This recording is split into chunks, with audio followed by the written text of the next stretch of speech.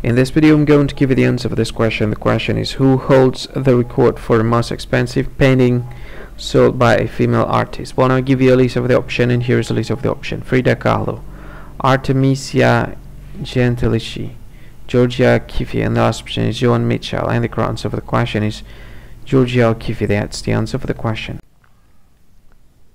Hi, thank you so much for watching this video. If you find this video is very useful, you can help this channel to grow by subscribing this channel. Click this subscribe button and don't forget to like this video.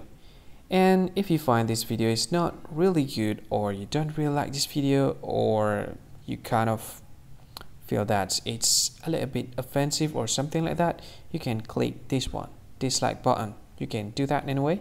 And if you want to share this video with your friend, you can share it by clicking this share button, and you can share it to any social media that you wish that is currently available at this time, like Facebook, Twitter, LinkedIn, and many others, right? And if you want to add this video to your playlist, you can click this one. You can watch this video later, and you can find more options by clicking these three dots.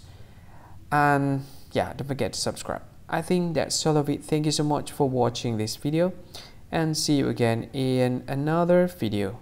Bye bye. See you again.